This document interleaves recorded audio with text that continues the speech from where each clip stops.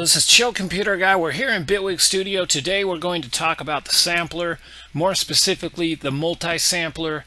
It is a rather misunderstood device in Bitwig Studio. A little confusing to me when I first approached it.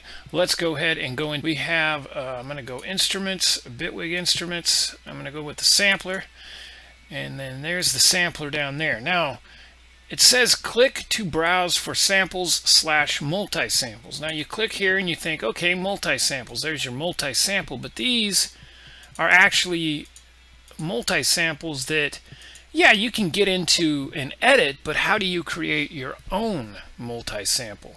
And I'm going to show you how to do that right here. Let's go ahead and cancel out and then here we are back at our sampler. What you need to do is you need to right click and hit create new multi-sample. Now when you do that, you'll see your keyboard there, and now you want to hit edit multi-sample. Now this is going to open up a whole new screen. You may not have ever even seen this screen, and it's something that I consider kind of still a little under construction as far as Bitwig goes, as far as the multi-sample, but it's very, very powerful. We're going to go ahead and open up the side browser. You want to use the side browser, works best for this, because what you're going to be doing is you're going to be dragging and dropping samples in here. Now we have just some random, I'm going to use these random vocal loops. And now, ladies, I suppose we should have. we can't go on. I've had enough of you. Just because they're kind of fun, and they will also display very nicely the loop option.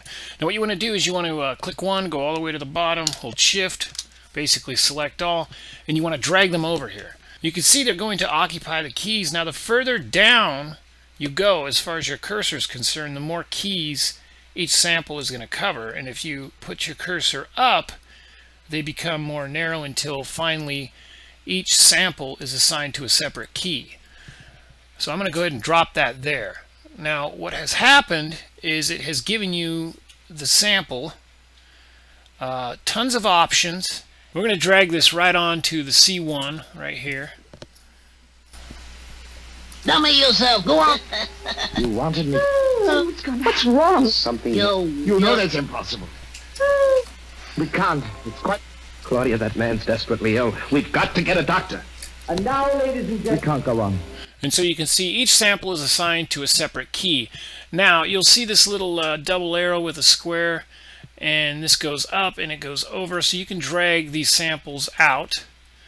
And so you can lasso all these and hit delete, and then drag them back in and make them wider, make them narrow. And again, drag these out. I'm going to have one so it's on each key. We're going to start at C1 there. And you can see now that we can click on that, and it will select just that sample. We have the option to reverse it. We also have the option to loop it. And you'll see these blue handles down here. You can drag those in. And now, ladies, we can't go on. We can't go on. Ladies and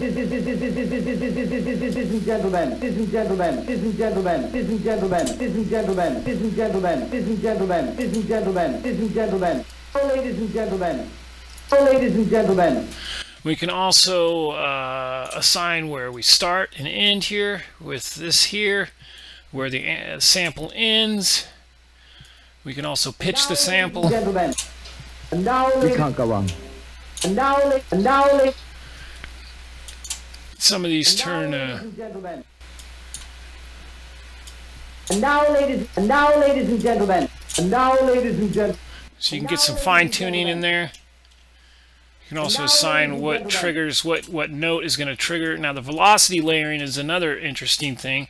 You can actually highlight all these and drag them down, or up rather, to create velocity layers. So now we can put those samples there. We can go into another folder, grab some more samples, drag them over here. Same thing, drag them up. Just put them right on top of those samples, because what we're going to do is we're going to actually put those velocity layers down. And then what will happen is if we hit the key hard, if we hit it soft, we trigger the lower sample. If we hit it hard, And when it comes to your MIDI grid, you can really control your velocity and actually get all kinds of layering in here. You can drag these up, and then of course put a let's say another set of samples. Whoa, look at all those tons of samples there. Again, hit shift, drag them all over, and then just put them right on top, because what you're going to do is you're going to drag them down anyway. So while they're all selected, drag those down, and then now you have 3 velocity layers. So if I hit it really soft, you're going to get that bottom sample a little bit harder. Now why these things stay that color, I can't really figure that out. If anybody knows, please leave in the comment. I don't know why they stay that. I don't know why that is. I know when you hit the note it turns green, and when it's selected it turns, you know, the orange.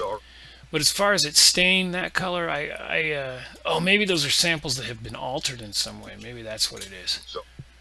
Maybe that's what it. No, key track. No, I don't know what causes that. You gotta make it meat. You gotta make it meat. You gotta meat. When I do a thing, I like to do it right. I like to do it right. Okay, so let's go now once you do this, you can save this. You can save it to your library as a multi-sample. Or what you can do is you can actually hit this X here, close out of here, and now you have your multi-sample built. You can go in here, key method you want to, and create all kinds of crazy stuff in here. Just some quickly, kind of like, it reminds me of like Rex loops a little bit in Reason, you know, the Rex loops and how you do that stuff. You know, you can just kind of put some random shit in here and just go crazy with it, you know. Whoops. I don't. So let's go ahead and play that. That's what's made him act. You know that. That's what's made him act. You know that. That's what's made him act. You know that. That's what's made him act. You know that. That's what's made him act. You know that. That's what's made him act. You know that. That's what's.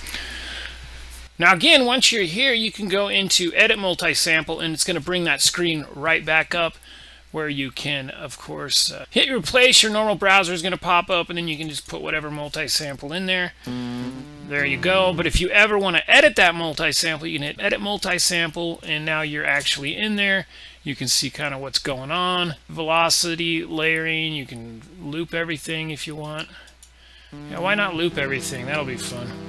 Again, that's the multi-sampler. Chill Computer Guy. Please subscribe. We're going to have more videos for you. We'll see you guys next week.